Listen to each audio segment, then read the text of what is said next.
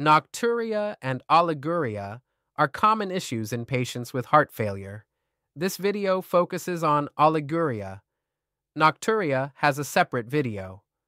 Oliguria means producing very little urine. In heart failure, it happens because the heart is too weak to pump enough blood to the kidneys.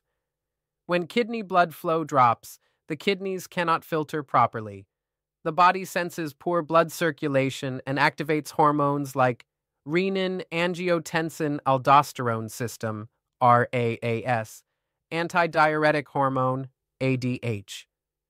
These hormones cause the body to retain water and salt, reducing urine output. Reduced kidney perfusion leads to reduced urine formation. With less blood reaching the kidneys, less filtrate is produced. So, oliguria occurs because the kidneys are receiving inadequate blood flow, and the body is trying to hold on to water to maintain circulation.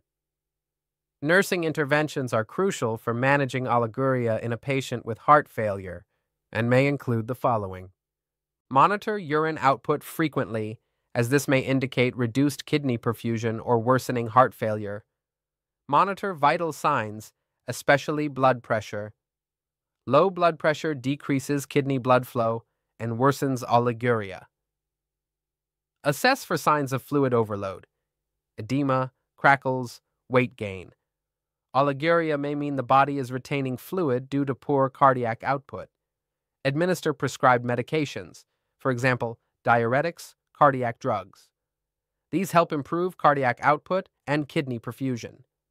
Monitor kidney function tests, as part of the healthcare team, to identify whether the kidneys are being affected.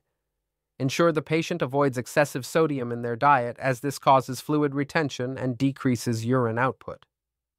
Evaluate the patient's response to medications. For example, note whether diuretics are effective or not. Report persistent oliguria immediately. It may indicate worsening heart failure or kidney injury. In summary, monitor urine output closely, assess fluid overload, monitor vital signs, give prescribed medications, and report low urine output promptly.